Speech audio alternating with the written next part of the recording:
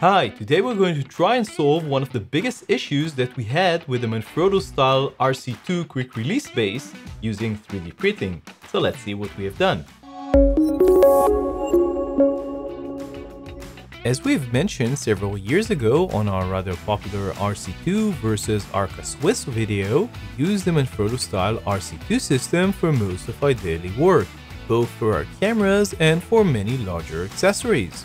While the RC2 system is not ideal for heavier loads, it does work extremely well for us with light to medium loads. It does have one major flaw which has been bugging us and quite a few other users for years. The base of the RC2 system is not flat and the tiny secondary lock protrudes about 5mm from the rest of the base. This means that you can't connect it directly to a flat object like the top of our Mixpre 3 recorder, where we like to connect our camera when we are shooting on a tripod.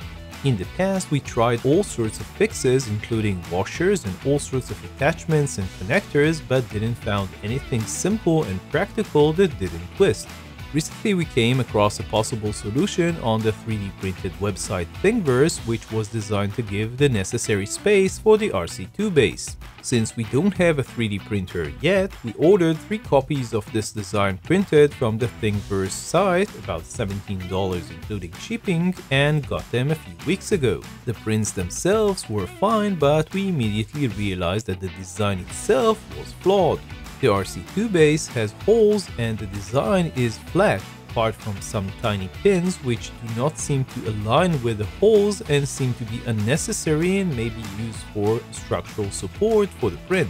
There was also no way of connecting the base to the 3D part, and the hole in the middle has no threads, so you could not connect it to anything unless you were using a long 1/4" 20 or 3/8" screw, which isn't always possible. The retracting screw on our Mixpre 3, for example, is very short and can't be replaced. So we went into our shop to try and fix these issues. First, we removed the 4 small pins and sanded the base to make it nice and flat. Next, we moved on to fix the threads issue. We used our speed tab to make a 3/8" thread. You don't need to pre-drill this hole, just use the tab on the existing hole. But be 100% sure you're drilling at 90° angle. We just got it slightly off, which isn't ideal at all. If you want a good strong connection, you should use a brass 3/8" to 1/4" 20 adapter. You can take the one from the RC2 base itself or use another one. These cost just under $1, so they're not expensive. The problem is that the adapter is deeper than the 3D printed part, another design flaw, so we needed to make a countersink so that a wider part will sit inside the 3D printed part and only the narrow side will come out into the RC2 base. Just make sure you don't over drill it like we did.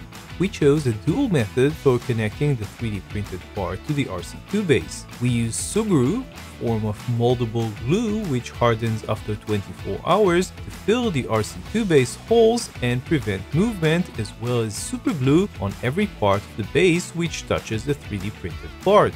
It is possible that the super glue is enough, and we suggest using more Sugru than we did, at least 2 units or even 3, which can be a bit expensive. Again, a better 3D design would have prevented this. We also used a bit of super glue on the brass 3/8" to 1/4" 20 adapter to fix it inside. This limits us to using only 1/4" 20 with a base, but this is fine for most times when we actually need a flat base. Finally, we use a clamp to hold it down securely while the Sugru hardens for 24 hours. The resulting piece came out pretty solid and seems to work exactly as we hoped it would. So this was our first experience with 3D printing useful photography accessories. We also have a request. If you're handy when it comes to 3D printing, take the original design that we have used here and try and improve it.